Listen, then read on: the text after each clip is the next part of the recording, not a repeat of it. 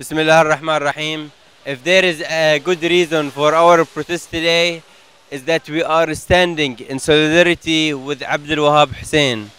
Hassan Abdul Wahab Hussein, which has numerous number of serious issues, has been banned from a specialized medical care. Amnesty International 2 days ago has released an urgent action on his behalf, requesting the regime to provide him with the specialized medical care. For us as activists, we will ensure to knock every single door that to continue the pressure, to continue the fight in order to save Asad Abdul Wahab life.